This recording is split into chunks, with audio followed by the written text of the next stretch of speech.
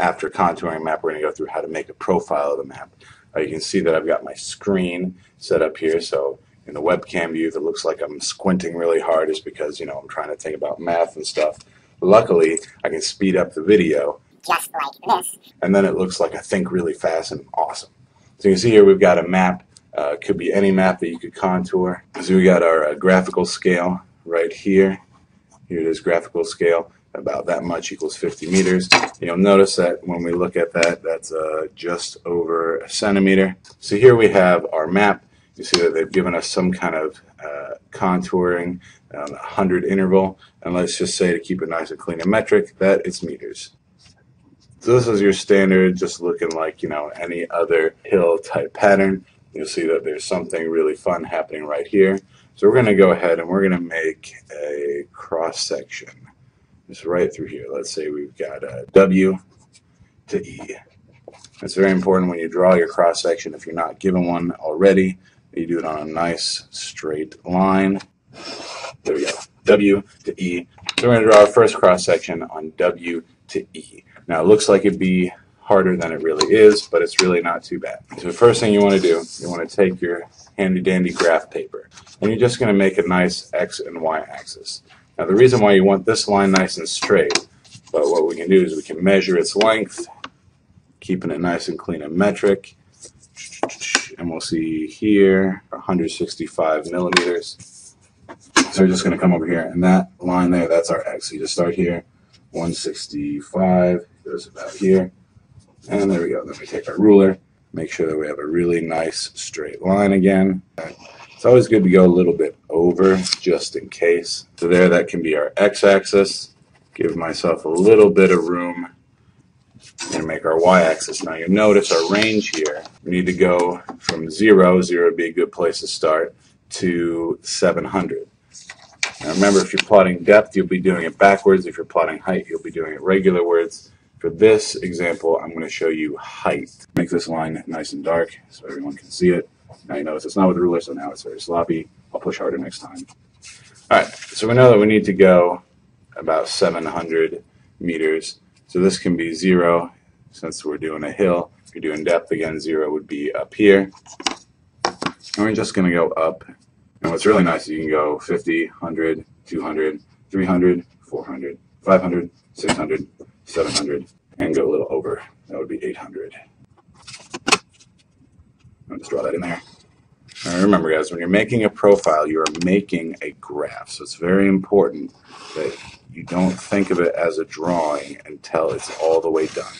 And really, that's what graphing is. You're just making drawings. Think of them as works of art, but only after you're all done. So there's our 700, 600, 500, see if I counted right, 400, 300, 200, 100. Victory is mine.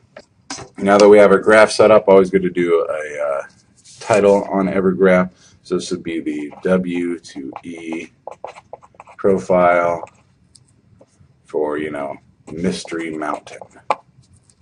Great. So now we got the WE profile for Mystery Mountain. And you're just going to come through. And what's really nice here, now you could measure this out and use your scale and scale this out, but why do that? Now we know we've got 165 millimeters, and this block over here, we're going to have 165 millimeters total. This block right here, about 15 millimeters. Then we do a little bit of mathematics. So we know that we have 15 millimeters here. We know we have 165 total, and that is scaled to 50 meters. And that's going to equal, we have 165 millimeters over here, and that's going to give us X total meters. Then you just do a little bit of cross multiplication and solve for X using your normal math skills. So we'll check this out. I'm going to cheat calculator time. So know that 15X, because there's our cross multiply, that is going to equal 50 times 165, 8,250. So remember, it's a proportion, so we're just using scalar factors, not unit cancellation, so don't worry, chemistry people that are units aren't canceling. So we're just trying to figure out how many meters we'd end up with here. So you take 8250 divided by 15 gives us 550 meters is equals x. So then we know that at our farthest point over here on the graph, at our farthest point out, the whole 165 millimeters, we know that we're going to be, that is 550 meters. So we have our map. And why we want to use the paper and the straight lines is because what we can do here is we can take our cheating paper that we did the math on and put one corner on W, line the other mark up with where E will be. So there's E. And then every point where the map intersects W to E, you just make a little hash. So there's a little mark, there's a little mark, that one, there's one, another, another. So now we're just going to slide this out of the way a little bit so we can see our contour intervals. Now this first one here was 100. The second one on the map was 200. The third one we came across, there it is, was 300. And this one here, 400. Our next one up here, 500. Our next one came a little bit later, well, because we missed the 6 and the 700. So we know at some point, right, we're not at the top of the hill, because our profile just barely misses it. So we know that the next one over here is 500 again. Now you know that this is going to be going up in the middle there, so it's important to note that because it's a hill. We have 500, 400, 300, 200, and 100 again. Now what's really nice about doing it the W to E method, you'll see when we line it up here, our E lines up exactly with the end of the paper. And then all I have to do is just plot the points, and since we're on graph paper, it's really easy to do. So there's